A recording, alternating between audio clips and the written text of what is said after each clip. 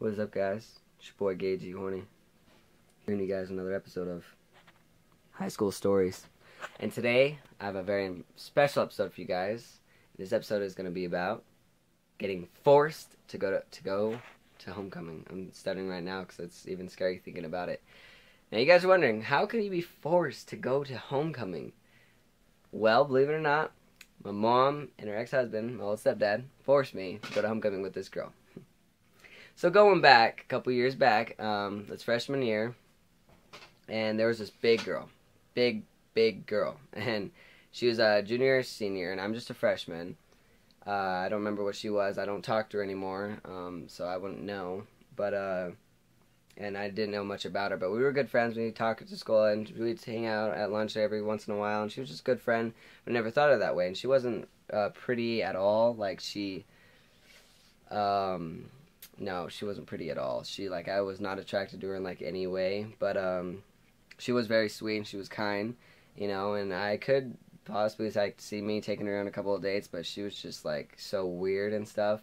It's hard to explain, the kind of weird, but not the kind of hot weird, and not the kind of nerdish weird, just kind of weird, what are you doing, she would, randomly start, popping zits next to me and stuff. It was, not even the kind, haha, I'm gonna pop this zit. She'd, talk to me, and she's like, yeah, so how was that, and she, picked her nose a little bit. Yeah, she was weird, gross. She wasn't special or anything, but it was just, she's kind of a weird, gross girl, but, so, one day, and she'd always, hug me at lunch and stuff like that, and I'd just be like, hey, and I'd talk to her and stuff, and just being, I'm not the kind of guy to be like, go away, leave me alone. I'm a nice guy, I'd be like, hey, we're good, we're pretty good friends. I mean, biggest thing why we became friends is because we both loved Justin Bieber at that time, before I was, so into Macklemore. And that's why we started talking, because I was talking to someone else, and she overheard, she's like, you like Justin Bieber too? And I'm like, yeah, he's pretty awesome. Like, I have, every album of his. And I'm like, awesome. Creepy. But then again, I am a boy with, Macklemore, or, Justin Bieber posters right here and right there, so I can't blame anybody. But, so, she always flirting with me and stuff, and then it starts to get close to homecoming. It's about 2 weeks away. And she starts giving hints that she wants to go, and I'm just kind of like, oh yeah, you should go, you'll find someone. She's like, I can't find anybody, I wish a friend would take me, and starts giving me hints that she wants me to ask her to homecoming, and it's about a week and a half now to homecoming, and one day I'm out to the buses, and she's gotten really weird. She started getting super weird, and this girl, I believed, I knew she smoked marijuana, and she did do cough medicine too, but I'm not quite sure if she did anything else. Kind of scares me once I think about it, but I know she did those two things, because one, I've seen her do cough medicine right before me, in front of my eyes, at school, which is crazy. So this girl was, you're understanding, she was a nice friend, she was just really had, personal problems, so. But one day we're out with buses, and I'm waiting for my bus, and she walks up, she's like, hey, I'm like, oh, hey, what's going on? She's like, so, I wanted to ask you something. I'm like, yeah, and she goes, do you think you'd go to homecoming with me? And I'm like, I was so shocked that she asked me. I swear, I didn't even think she was going to ask me. I thought I could just, push her away until she got the message I didn't want to go to homecoming with her. But then she totally dropped the question, and I was so stuck in the moment, and, people were kind of looking at me, because we're in the bus line, and there's, people looking at me, and I was just, I was so stuck, I didn't even know what to say, and I'm just like, yeah, sure, that'd be fun. And she's like, oh, yeah, and starts jumping up and down, holding me, and she's, squeezing me to death, and I'm like, oh, my God. And she, runs away. She's like, I gotta go, I gotta go, but I'll talk to you later, okay? Here's my number. Be sure to text me tonight. You gotta text me so I have your number, too. I'm like, okay. And she left. I'm like, oh, God, what I get myself into? And it's just I didn't even want to go to homecoming, because at that point in time, I was a weird kid, too. I was really a silent kid. I wasn't, didn't talk much. I was really, I was, conscious, self-conscious. I was just, I was just basic freshman. I had my friends. I'd get annoying at times. I would be, I was just a freshman, But, at that time, I wasn't really into girls, I'd have a girlfriend, but I wouldn't, whatever. And then, plus, I already liked these, there's, these other girls I always had these crushes on and stuff, so she just wasn't like a person I'd think is my girlfriend. And I'm trying to say all this in the nicest way, guys, because she really was a nice person, just not the kind of girl like I would date personally, because she was just at that time she just wasn't wasn't my type. And you can't really even say that because we're all like, I'm still a senior in high school, and you can't even say that. Like, no, you know, like I just didn't know her, and she wasn't on my like priority list. I don't know.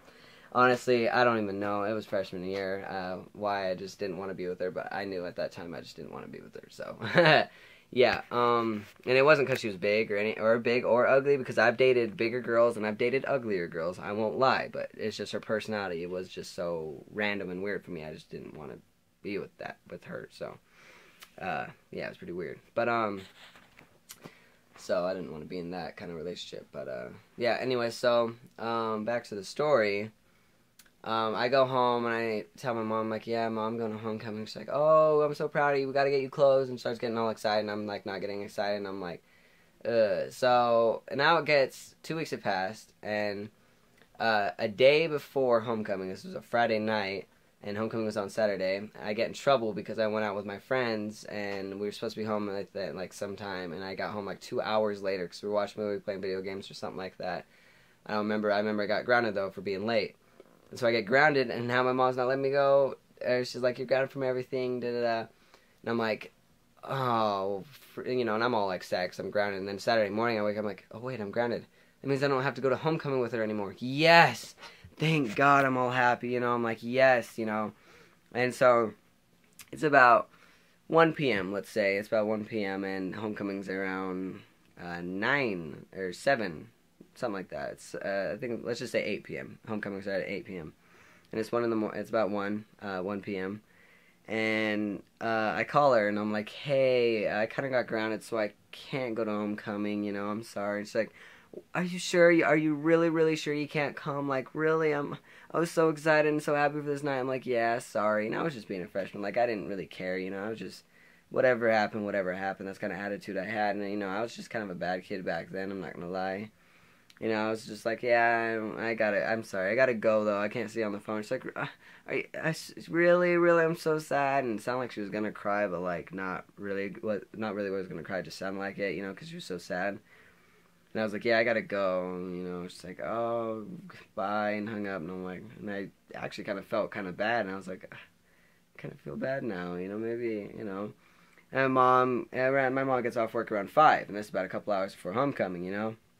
And she's like, I'm laying on the couch, like, in my friggin' boxers, and just eating and watching TV, and she's like, what are you doing? Gotta get ready for homecoming. I'm like, I'm grounded, I can't go to homecoming. And she's like, you're going to homecoming. I'm like, no, you grounded me, I can't go. You know, trying to use her grounding as an excuse. And she's like, no, you're going to homecoming. I'm like, Mom. And she's like, you go to homecoming, get up right now, and you call. And because I explained to her, I was like, Mom, I already called her, I can't go to homecoming. And I told her I can't go, and she got all mad. She's like, Gage, you get off that couch, you get ready to go homecoming, you call her right now and tell her you're going to homecoming. I'm like, Mom, I'm not going to homecoming, alright? I didn't even want to go with her in the first place. I started being mad and back-talking her, and she's like getting all mad at me, and she's like, she come over and she like gets in my face. She's like, hey, go downstairs, get ready, call that girl, apologize to her, say you're going, or you're going to be grounded for twice as long. And I was like, oh. So I stand up, and then I'm all like mad coming down here, and I'm ripping out my clothes from my freaking room, and I'm ripping out all these, and I'm just throwing on all these random clothes. And she comes down here, and she's like, you're not wearing that, did you even call her? I'm like, no. And she's like on my butt about everything. Finally, she throws me the right clothes, and I put on some good clothes because I didn't match, you know, and I throw on all these clothes, and she's like, okay, call her. I'm like, Mom, I really, really, really, really don't want to go, please. And she's like, Gage, you're going, ask me again, and I swear to God. And I'm like, ah. So I finally call her. I'm like, hey, can you go to, are you still going to homecoming? And she's like, no, I don't have a date anymore. And I'm like, oh, well, my mom just said I can go. She's like, really? Really? And I was like, yeah, I can go. And my mom comes over, and she's like, takes a photo for me. And she's like, yeah, sorry, the Gage was, and my mom didn't, my mom was covering for me to her, so she's lying to her saying, hey, yeah, sorry, I told Gage he couldn't go to homecoming this morning, but I thought about it, and I think he should be able to go with you. And she's all like, yeah, so I'll be able to, I'll get him, I'll drive him I'll drive him to your house, and we'll pick you up, and we'll take you guys to homecoming. Is that alright? I'm sorry. Starts talking for a second. She's like, did you buy a dress for homecoming? She's like, yeah. And then I even felt worse because she bought a dress for homecoming, and I called it off. I was like, oh, man, I felt so bad, you know? And after that, she gets off the phone with her, and she's like, Gage, you are so mean to this girl. I can't believe you would even think about telling a girl yes, and then at the last moment you tell her no. She doesn't even give her time to find a date. You know? And now I'm finally adding everything together. I'm like, that was pretty big dick of a move, you know. And I'm starting to feel super bad, and everything's just piling on. So I finally, after a while, I was just like, all right, I guess I better go, you know. So we finally get in the car, and my mom's still mad at me, but we finally get in the car, and she drives me to her house, and she comes out, and she came out in a dress, and she had her hair like all like done, and she had like all this makeup on, and she honestly looked not as bad like as I thought. Like she was pretty, I could say like really pretty cute for, you know, just like it really shocked me. I gotta say she was really cute that night. I gotta admit. She came out, and I'm like, wow, you look beautiful, you know. And she's like, oh, thanks. And she got so happy. She was so excited now and so happy. You could see it like through her eyes and the way she was acting. My mom finally drops us off, and she gets out of the car, and I was about to get on my mom's side. She's like, you be good to her night, and you make sure she has a good night. I'm like, okay, Mom, God. And this is all happening by my mother, too. Like, my mom is forcing me to go to homecoming. I can't even believe this is, like, happening right now, you know? And I get out, and we go in, and we just kind of hang out and dance a little bit and talk, and then, like, we're in there for an hour and a half, and we finally go outside, and hang outside of like we were still on school property. We just hung outside of the dance for like the last hour and a half of dance till my mom came and picked us up again. And we started, and like this song came on because all the windows are open on the outside, and the slow song came on, and I remember this night perfectly. And this slow song came on. She's like, "Oh, Gage, slow dance with me." I'm like, "Oh," and this is the first time we slow danced all night, right? We just danced and we're messing around inside, but now we're outside alone. And she's like, slow dance with me. And I'm like, I don't know how to dance. You know, I was kind of scared because I was like, no, I don't want to slow dance with you. You know, I mean, no. And she's like, come on, come slow dance with me. I'm like, sure, you know. So I stand up and we start slow dancing. And I have my head on her shoulder. And then her head's on my shoulder and my head's on her shoulder. And then she lifts her head up and I'm like, my eyes like were just like this, you know. And she lifts her head up and I'm like, that means she wants to kiss me. Like, I totally stopped. I was like, oh no, she wants to kiss. And then like she starts like kind of like pushing like my head, like trying to like let me know that her head's up when she wants to kiss. And I'm like, you know, just kind of like ignoring her. And she's like, kiss me. I'm like, oh no. So I lean back, and she's like, closes her eyes and goes in, and I'm like, puckers up. She's like, I'm like, oh, damn it. And I'm like, kiss her, and she's like, oh my god. The guy's all excited and stuff. That was the cutest kiss ever. And I'm like, oh gosh, you know, and she's getting all excited and happy. And, you know, I was like, oh, this is such a weird night, you know. But finally, we just hung outside, and after that slow dance, we didn't slow dance anymore, and that was probably like the last time we touched each other, really, besides at the end of the night I hugged her, you know, but that's it. And finally just started talking and laughing, and we're just like jumping and running around, just like being friends, jumping around school, causing trouble, you know. And it was, I gotta say, like, it wasn't a bad night, as I could say. So a piece of advice to you guys is, if you tell someone you're going to go on a date with them, don't cancel it last minute, and let alone, don't even cancel it. If you tell someone you're going on a date, just do it, you know, unless you absolutely have to cancel it, but, you know, it really does hurt another person's feelings. And the minute I seen how happy she was when she came outside her door when I picked her up, and seeing how happy she, like, just this, like, how beautiful she looked and how happy she was that I could go on this homecoming date with her, I decided, I promised myself I won't ever do that to a girl again, you know. And after that night, we became really good friends. Like, we talked, and we just, like, a couple weeks went by, and we were just really good friends. And then she got transferred, and she transferred to another school in town, and then we talked a little bit over Facebook and texted each other every once in a while, but then it slowly faded away where we didn't talk anymore. And finally, it was sophomore year, and then and we didn't talk, like, all summer between freshman and sophomore, and I found out at the beginning of sophomore year that she moved somewhere, and I don't know where she moved to, and she's gone. And so I've tried to find her, like, recently. Like, I was thinking, like, before, when I thought about making this video, you know, talking about how I was forced to go to homecoming, I kind of got on Facebook and MySpace, and my old MySpace. I was actually on MySpace to delete it anyways, but I went on before just to see if she was on, and yeah, first of all, I can't remember her name, and how messed up is that? And so, but I'm trying to find like old messages that we sent to each other and stuff like that on MySpace, and she wasn't through any of them. I couldn't, you know, she wasn't any of them.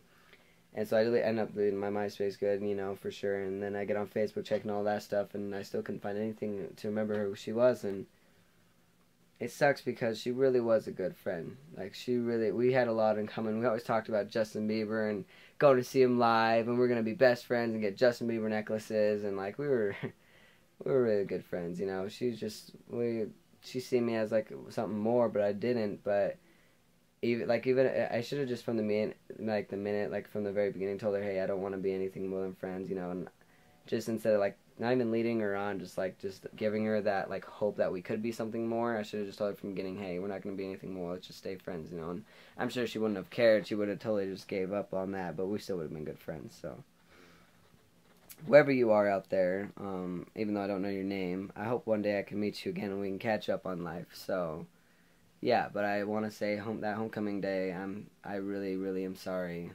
Like, if I really could find her, I really would say I'm so sorry for standing you up that night. I mean, I eventually ended up, but even calling you saying I can't go, I was such a dick, and I'm really sorry, and I apologize for that. So yeah, I just want to say that to you guys, so you guys understand, like, how I feel.